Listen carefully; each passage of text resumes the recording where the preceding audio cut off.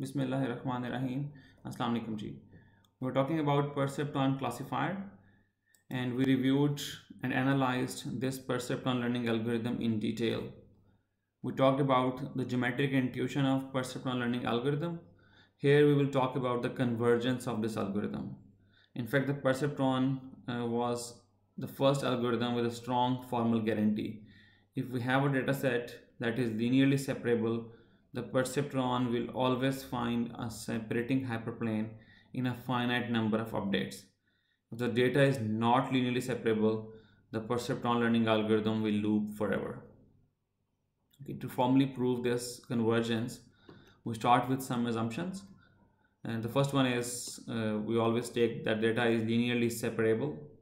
And if the data is linearly separable, there exists W star such that yi xi transpose W star is greater than 0 for every point in the training data. How do you interpret this?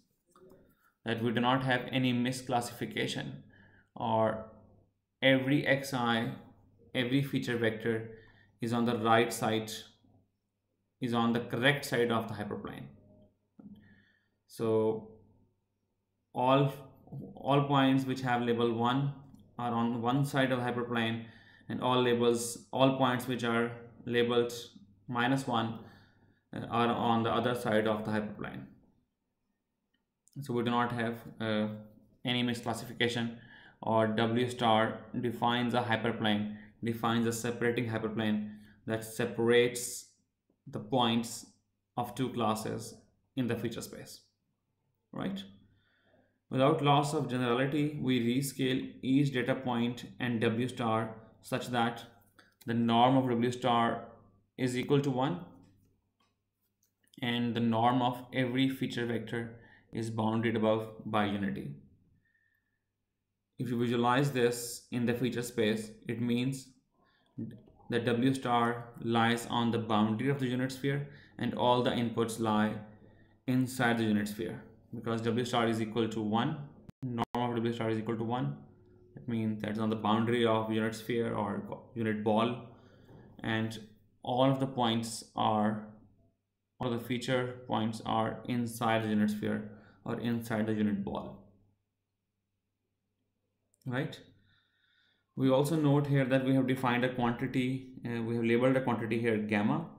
So this gamma is the margin of the hyperplane, and sometimes we call it classification margin. It is the distance of the hyperplane from the, it is the distance from the hyperplane to the closest data point we have, right? If this green is the separating hyperplane, in this example, this red point here, this is the closest point to this hyperplane, and therefore the distance from the hyperplane to this point is the margin for this example. Mathematically, it is simply given by, you take a distance of every point from W star, and that is given by xi W star, and you take absolute value because this can be positive or negative depending on the angle between xi and W star, and then you take a minimum over the training data set, and this gives us the margin. So we're all set to state the convergence theorem. The theorem states that under these assumptions, the perceptron algorithm makes at most 1 over gamma square misclassification. Or we can say we have an upper bound on the number of misclassifications, and that upper bound is given by 1 over gamma square. So if we have more classification margin, if we have more distance between hyperplane and closest data point, we will have less misclassifications. How do you interpret this geometrically? Does it make sense to you? If we have more margin, that means we can fit a fat hyperplane, or we can fit, or there is a very clear separation between the two classes, right? If this is the case, the algorithm would converge quickly, or algorithm would carry out would face less number of mistakes, would make less number of mistakes, right? Okay, let's start with the proof of this theorem. So we begin with some of the effect on the update we carry out in each iteration on two quantities. We'll start with an effect of an update on W new and W star, the inner product between W new and W star. Okay, in our algorithm, this event corresponds to misclassification, that xi is on the wrong side of the hyperplane defined by W. If this is the case, we know that we update W, and we update using this equation.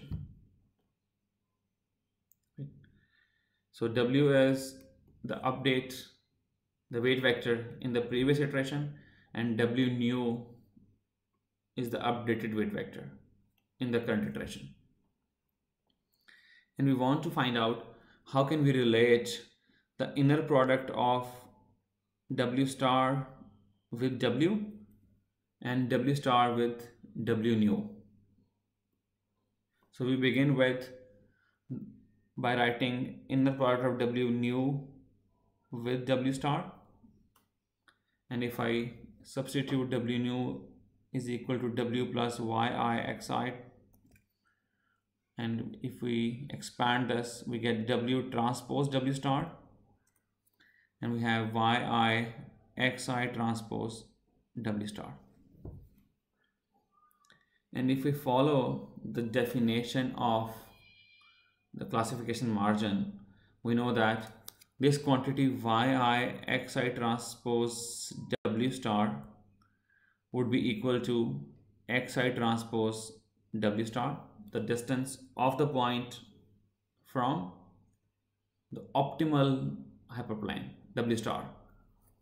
And we know that this is bounded because closest point is at least gamma from the hyperplane W star, and therefore xi transpose W star should be greater than or equal to gamma.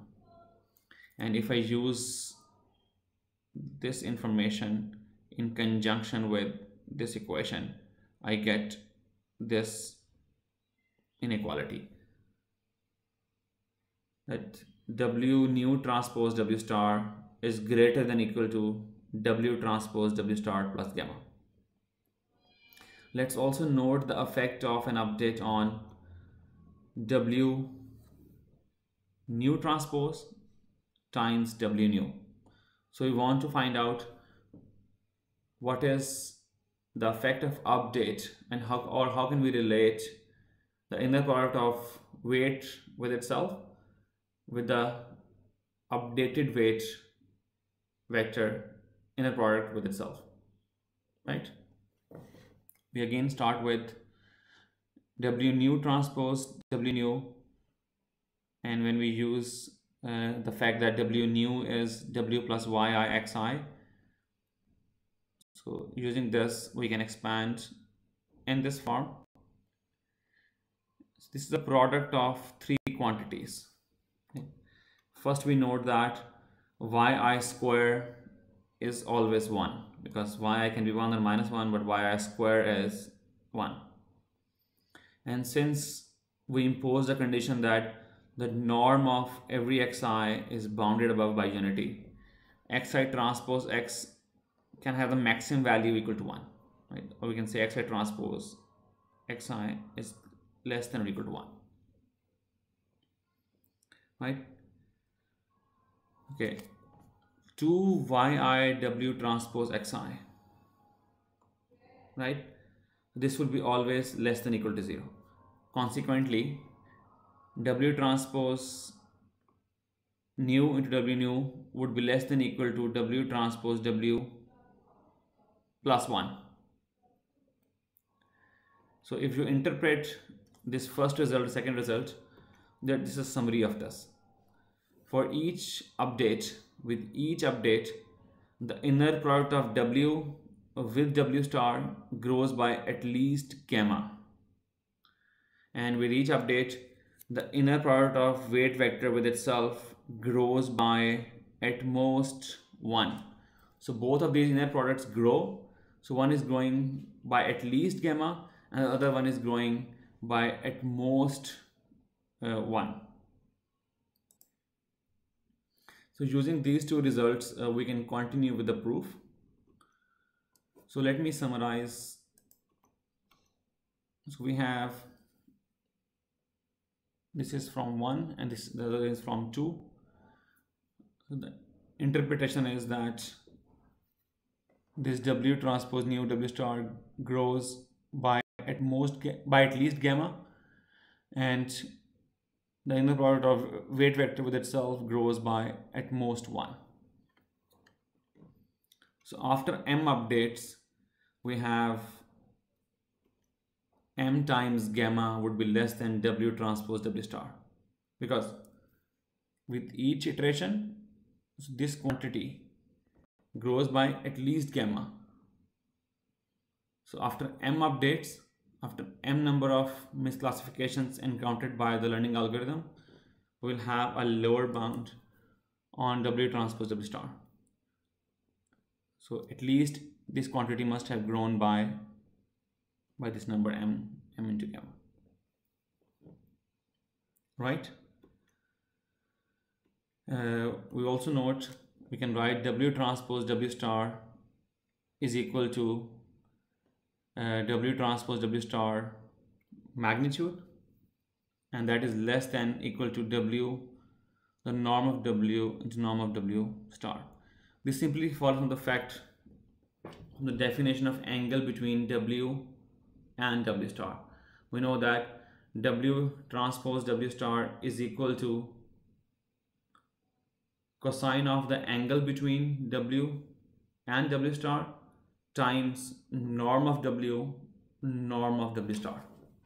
And since cosine of the angle has maximum value equal to 1, and therefore W transpose W star would be less than norm of W norm of W star. And this is known as Cauchy-Schwarz inequality in literature,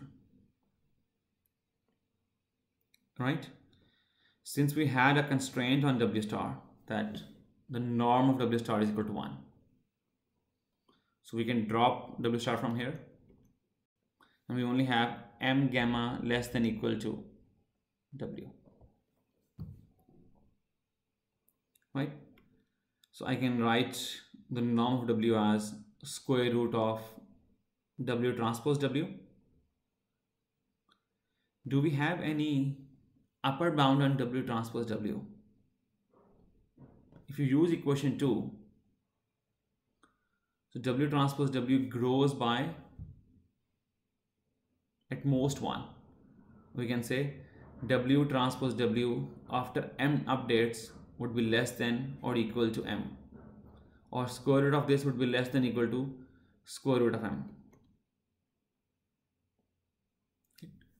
So this follows from the second equation, and this follows from the first equation after some manipulation. And if we combine these two, you get m gamma would be less than equal to square root of m. You take square on both sides, you get m squared gamma squared less than equal to m. And finally we have capital M less than equal to 1 over gamma squared. How do you interpret this?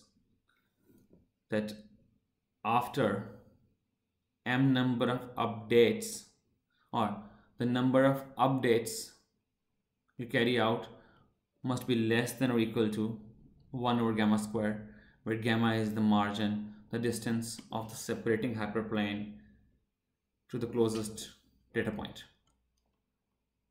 So with this result we can say the theorem is proved, since the number of updates is equal to the number of misclassifications. So perceptron learning algorithm cannot make less than 1 over gamma square number of mistakes, right? And we again note that we have used the two key interpretations, that effect of update in each iteration and that was W transpose W star grows by at least gamma, and W transpose W grows by at most 1. So using these two interpretations, using these two effects, we have derived this, we have proved this theorem, right? So that's the end of perceptron classifier and perceptron learning algorithm.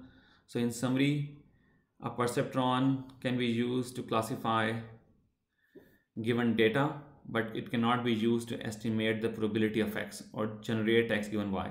And due to this, we categorize perceptron classifier as a discriminative algorithm. Perceptron classifier assumes that the classes are linearly separable. It does not make any additional assumptions about the data. We do not assume that the features are independent, or we impose any other conditions on the data. The only assumption is the classes are linearly separable.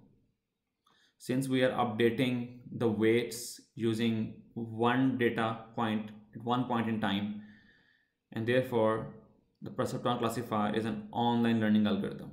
If you get new data points, you can update the vectors iteratively.